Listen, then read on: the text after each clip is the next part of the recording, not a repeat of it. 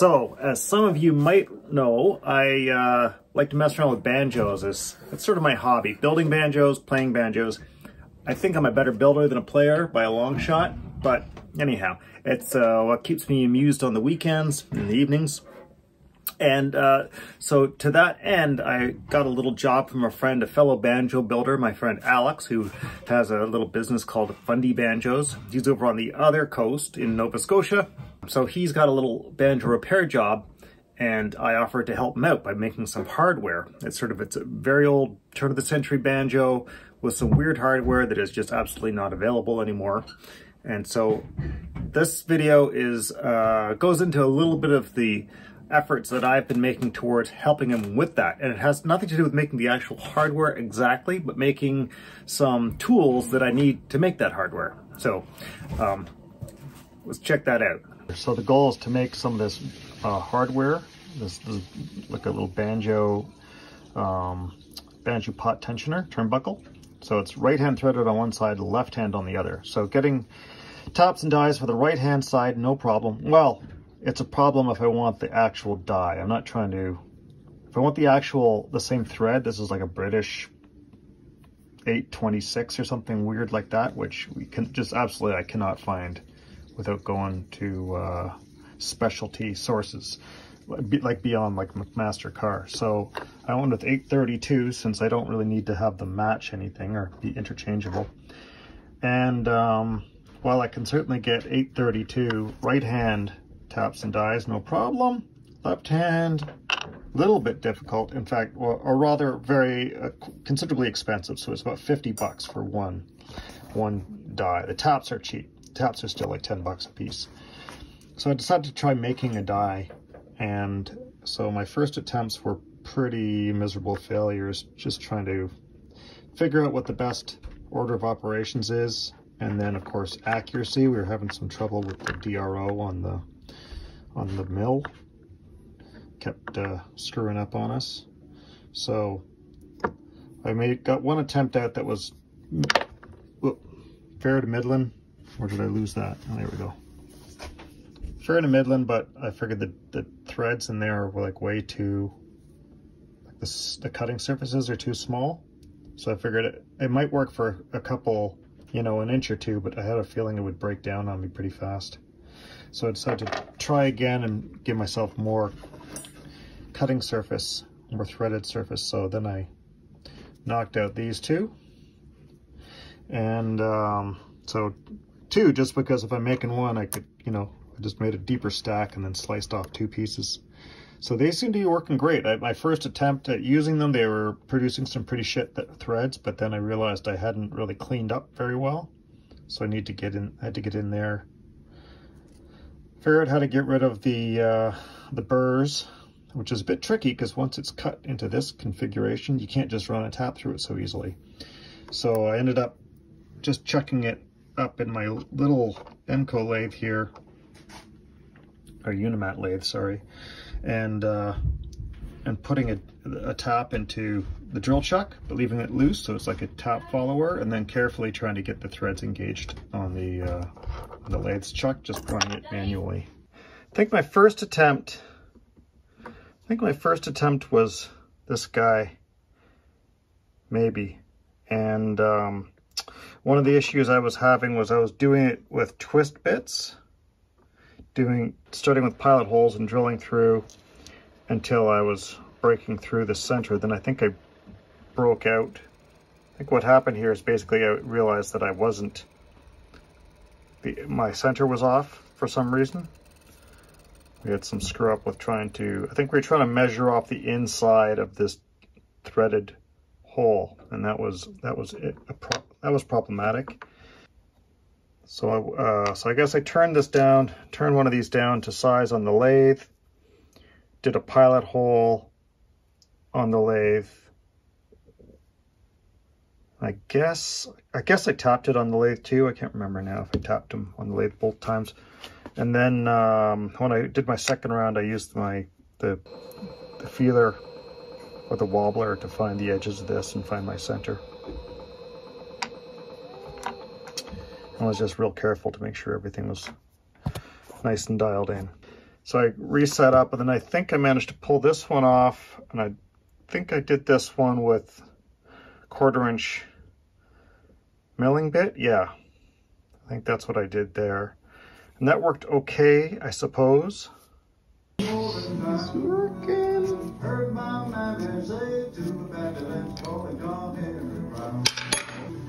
Oh, that's a Those thread. are threads. But as I said, I felt the threads were too small, and then I went down to a 3/16 end mill.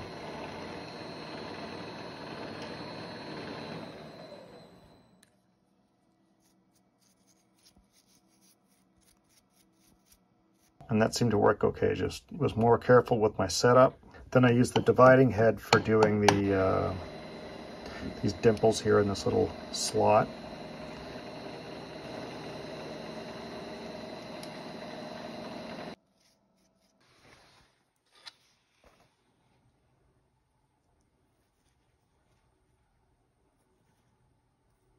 And just used a countersink to do the taper.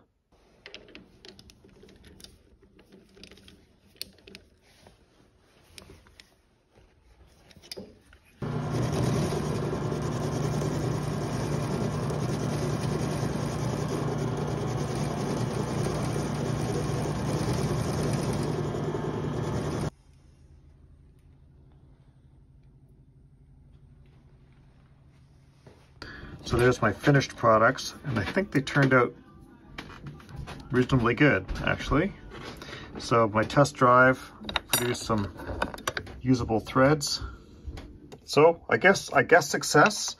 The one question I have is whether I should harden them, because I'm just doing brass, right? I'm only threading the equivalent of one of these rods all the way through, although it's all like it's little hooks, so it's just short segments. But since there's only 10, 12 of them, maybe I'm gonna make. My worry is if I try and harden them, that when I bring these guys up to temperature, it's gonna cook the threads, like the sharp cutting edges. So that's what I'm worried about. So I don't know. Should I do it? Should I not do it? I've never tried heat treating something where you've already got a finished cutting edge on it. Usually when I heat treat stuff, like doing knives and things like that, it's always get them close, heat treat them, and then sharpen them. So here's my bending jig, which is pretty darn janky, and it's because I went through several iterations to try and figure it out. At least it works. I mean, it's only got to do like 20 of those hooks maybe, so that'll be fine. It's a pretty tight bend, so annealing the brass ahead of time is probably a good idea.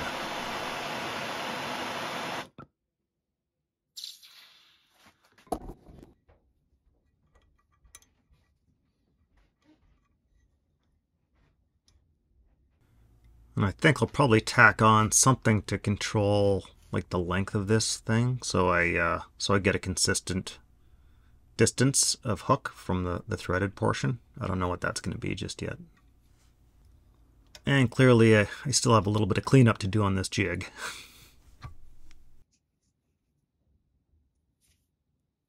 So I'll just have to chop these off to match the other hooks, but otherwise that's pretty darn good.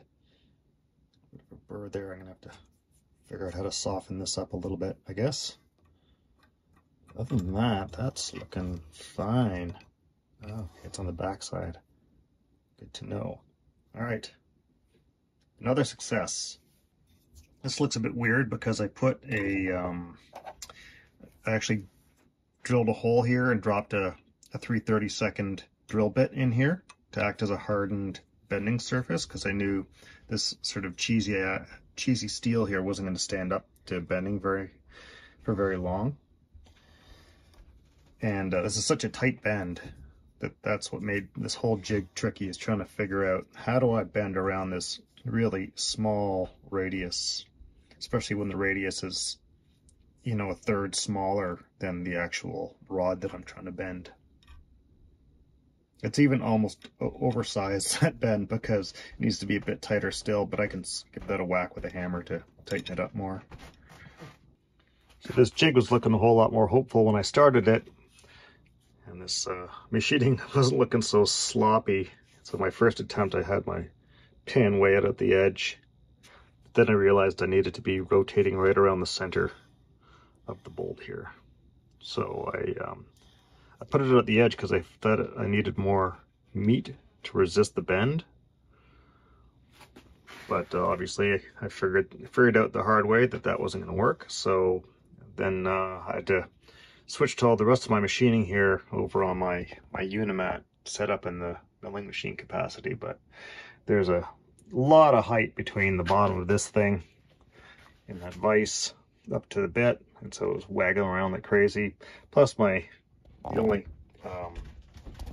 end mill that I had was pretty dull, so I made an attempt at freehand sharpening a 4-flute 1/4-inch end mill, but that doesn't go well. But anyway, we got it done. So there's a little drill bit that's been